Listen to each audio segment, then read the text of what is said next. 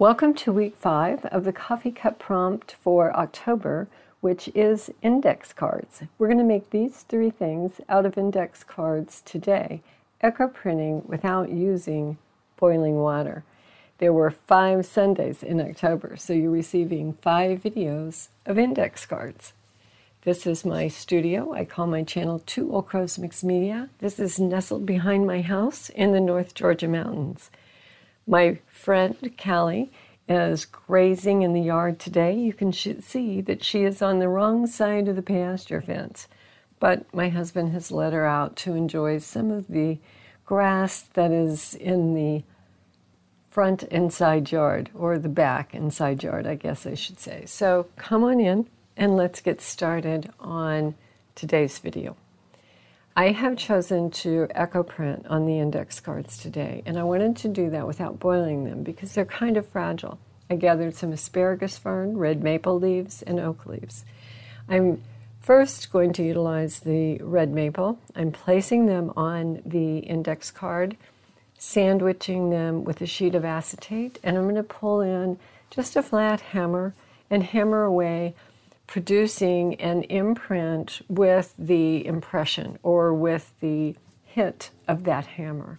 So I'm pounding, pounding, pounding, giving it some pretty good wax to make sure that I get some transfer from that leaf onto this index card. So let's see how we're doing. Looks like we could use a little more whacking.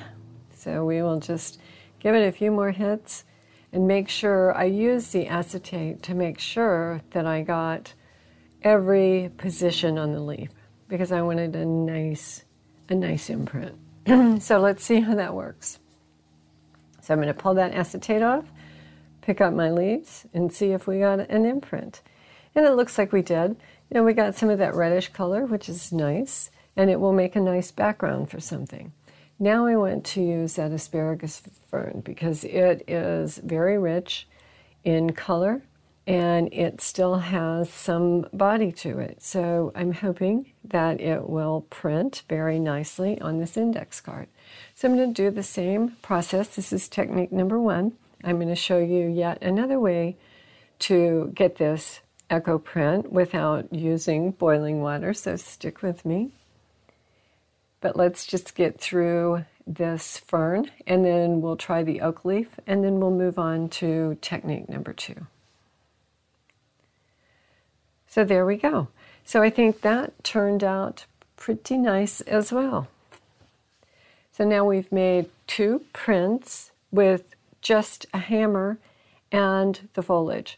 So now here is a portion of an oak leaf that I pulled off the tree behind the barn. And let me just hammer away.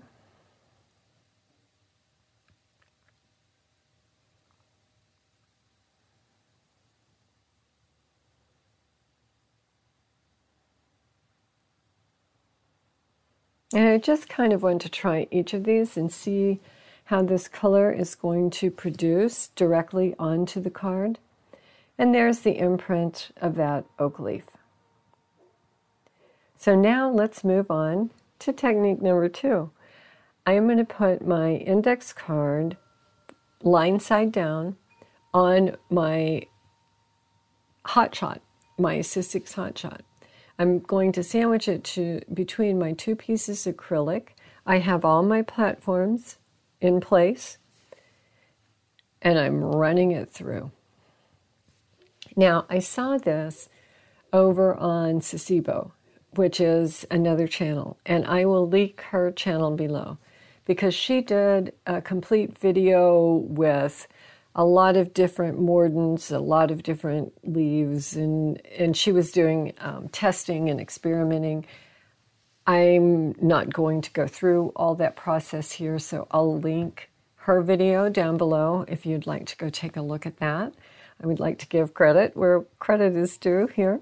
I am trying her technique. And now I'm going to utilize it on my fern leaves and run those through. Now, the nice thing about applying this pressure with a hot shot is that you get an image on 2 cards at the same time. I suppose that you could do that too with the hammering technique, but you can't see what you're hammering. So you would have to be very diligent about hitting every spot on the card. So here is that fern. I think this is a game changer. I think this technique saves so much time, so much mess, so much preparation, and it is just so easy to do. So there you go. Both of the ferns. Now let me just show you all of the note cards that I have received by hammering and running the ferns through my Sistrix. I happen to be very partial to the ferns. It is the top of, my husband has an asparagus bed. This is the top of the plant as it grows. And I think it just produced some great prints, and I think it's perfect. The size of the index card is perfect. Now, over on Sasibo, she utilized a mordant after she had run them through. And she did that to preserve the imprint, and I think also to give it some more definition. So I have some iron water. These are sage leaves that I ran through, by the way. So you're seeing just a different leaf that I didn't mention earlier. These are the sage. But I am just dipping my brush in that iron water. And all that iron water is rusted bits. You put a little vinegar in, and then you fill it with water and let it sit. It takes about a week for the water to actually mature so that you have iron water. So I've had it sitting, mine's been sitting for a week or two. And as I put it over the imprint, you can see on some that it is bringing it out more, and on others where it's really not giving any definition at all. But I am going to go through this process on all of them, and then the tray to my left that you see is just plain water, and I did put a little bit of vinegar in that water, and I'm going to dip these in that to kind of stop any process that mordant might be providing. I hope I'm making sense. And if you want really clear, defined definitions on this process, please head over to Sasibo and take a look at her channel. Now that we have finished echo printing all of our index cards and they are dry, I am taking my scissors and just going around the edge of one as I am getting ready to make the card that I am going to utilize as a card to put down inside a journal that will hold other pieces of ephemera, if you will. So this will be the front. I have roughed up the edges, and I'm just inking around the outside to give it that vintage feel, giving it a little vintage photo within the frame as well. So with that done, I'm now going to measure and cut a piece of this craft paper. It is craft cardstock. It was actually some cards that I had purchased, and I'm going to use it as a card, but I'm also going to just cut one up and utilize it in the construction of my focal point. So I'm cutting that just slightly larger, about a half inch, not a half inch, quarter of an inch larger than my focal image, or that index card that is becoming our focal point. I will ink around the outside edge of that with the vintage photo, and then glue the index card into place. And I think that looks nice. I think that craft works well with the vintage photo ink and with the picture of the fern. So another use for these index cards is this focal point on the front of this card that I'm going to place a pocket or two pockets inside to hold ephemera, notes, journaling space inside a journal. So there we go. And now to represent it on the card, I am just stamping with a vintage photo distress oxide ink, and I'm utilizing a script stamp just to cover that card with that script stamp to just give some interest or noise, if you will, behind my focal point.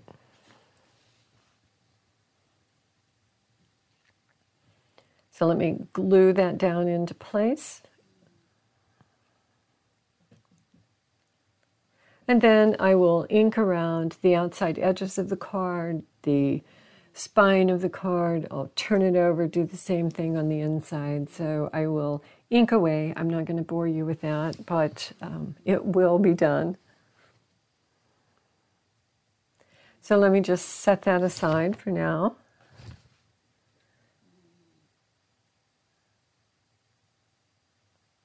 And let's work on a tag. So I'm pulling one more of those index cards. I have a hotel key card that I've cut a little diagonal off, and I'm going to use that to create my tag. But to give the tag more substance, I am just gluing it to yet another index card. So we have a tag created out of two index cards glued together, with the top one having been echo printed, either hammered or run through my rolling mill or run through my hot shot. Now I'm just putting that tag edge on,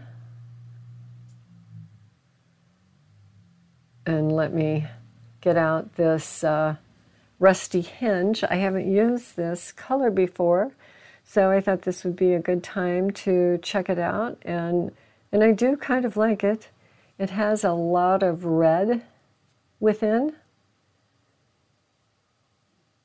So I think it looks good with this. What do you think?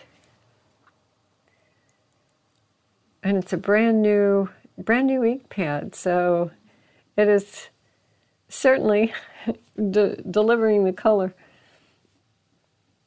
You know, I think I get used to using ink pads that have been in my stash for a while, and then when I get one that's brand new, I'm shocked at how much ink it delivers.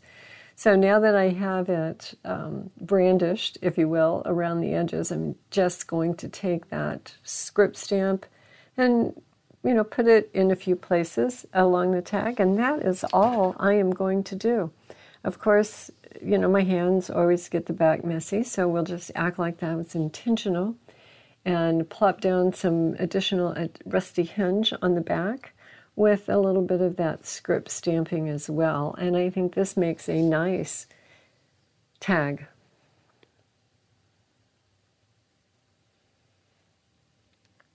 There we go.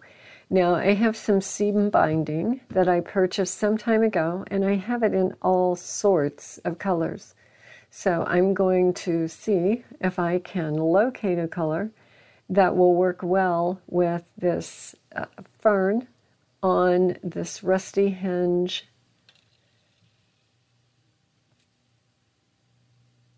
ink.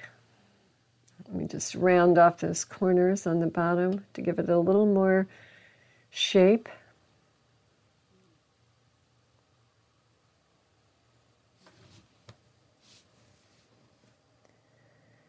And I'm going around once again just to make sure I don't have any white edges showing. And I went around with a vintage photo after the rusty hinge. I think that looks good, because I plan on putting it down inside this, so I think those are going to look good together. So there is that seam binding, that green seam binding. We'll just tie that at the top and trim that off.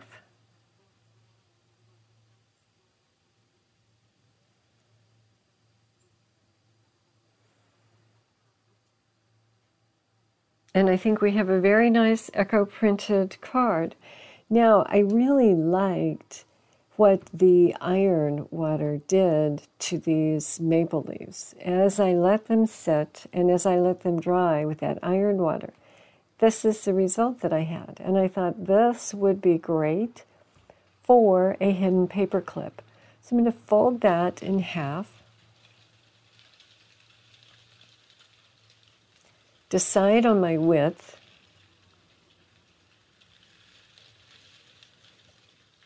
And trim that to about a little over, about 1 3/4 inches. So now I have a nice start for a hidden paper clip. And I want to kind of remove a lot of that white, and I've pulled out a Distress Oxide in a yellow. I'm trying to think of what that color is. I think it's Twisted Citron.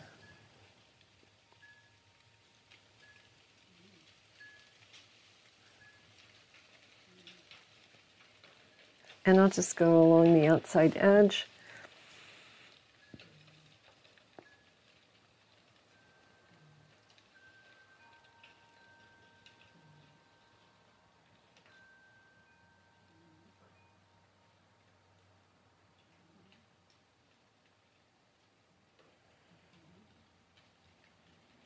I'm just taking my wet baby wipe and kind of moving that ink around a little bit more. And I can kind of see that that white still shows on the inside. So I want to open that up and just take this and move it around on the inside.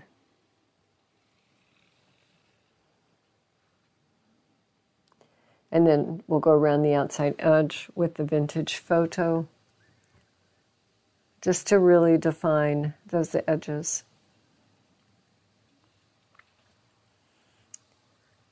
Okay, so that is my pretty part of my hidden paper clip. Now to get the functional piece in place. So I've folded another, just a white index card in half and cut it to right about the same size. And now I am marking where that paper clip is, and just slicing open right along the fold line the width of that paper clip. That way I can stick that inside and pop that paper clip through there and put a little tag on it. I think that will be cute. So let me position my paper clip, and I'm going to keep it in place with some of this painter's tape. It's not going to show, but it will reinforce the placement.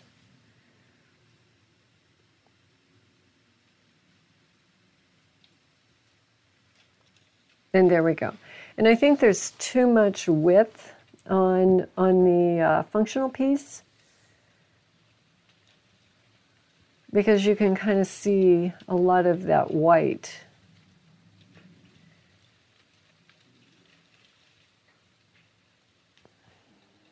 I'm just adding some more ink around the edge. And see how that kind of peeks out on the edge? So I'm just going to trim that up on both sides and just make it slightly smaller than my pretty piece. And now I think we're ready to go. So let's ink around the outside edge of that so we don't have any white edges showing. And I'll just use vintage photo for that. Put some glue onto both sides. And then I'm just going to slide it inside my pretty piece and glue it down. And now I have a functional hidden paper clip.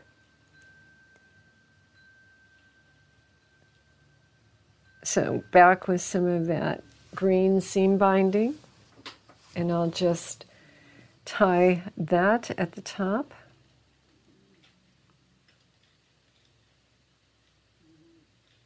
This is a real wide seam binding, so I'm getting quite a few pieces out of one little section. So let's just stick that through that paper clip.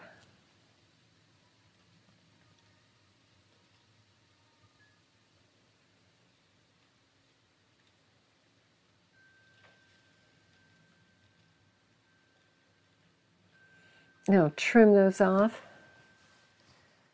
And we now have item number 3 out of index cards. And I think index cards really are great to make these hidden paper clips. I love the hidden paper clips, and this, see how it just, you can put it on the top of a journal page, you can put it on the side of the journal page and let the ribbon flag it from the top. It's just, I think, a very functional piece. So now I want to create a little pocket to hold my tag and my hidden paper clip. We'll make 2 pockets, actually, so we'll make one horizontal and one vertical, and I'm just gluing them into place. I'm not going to go through an expansive tutorial on how to make these pockets. I think they're pretty self-explanatory. And now I have something to hold the elements that we have created today. We've made this card, we've made a hidden paper clip, and we have made a tag. This is the hidden paper clip. I think it is my favorite of all 3 things this week. This is the card that when it opens up, it has the 2 pockets to hold everything. So I hope you're enjoying these coffee cup prompts. I hope you will follow along, and if you want to stop over to my Facebook group, you can find us over on Facebook group at 2 Old Crows Mixed Media, and post your picture and share what you've done. I've watched some of the women that are following along, and the things that they're creating is absolutely beautiful. So I hope that I can inspire you to join us over there and share your work. I shall say bye for now, and come back next Sunday for the November prompt. We are getting ready to pull something new, and November will be a totally different challenge.